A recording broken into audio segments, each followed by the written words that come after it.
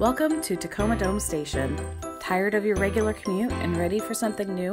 Try taking the train. We've got a few tips so you'll be a pro on your very first trip. It's easy to take the Sounder from Tacoma to downtown Seattle. Trains run frequently from Tacoma in the morning and back from Seattle in the afternoon. Here's what you need to know before you go. Number 1, know your schedule and track assignment. Some trains at the station depart from track 2, and it takes a few extra minutes to walk around the platform. Number 2, parking. Arrive early. Tacoma Dome Station has twin garages that hold over 2,000 cars, but there are days when the garage is completely full when it gets a little later in the morning. Number 3, tap your Orca card. Train fares are calculated by distance, so riders need to tap their Orca card before boarding and when exiting so they're charged the correct fare.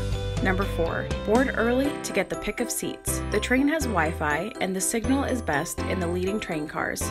Each train car has 3 levels, and there are tables with power outlets in the middle and upper levels of the train. There's also a restroom and water fountain on the lower level of each train car. Number 5, enjoy the ride. Listen to music, get some work done, take a nap, or just enjoy the view. The trip to Seattle takes about 50 minutes. The last train departs Seattle at 6:30 p.m.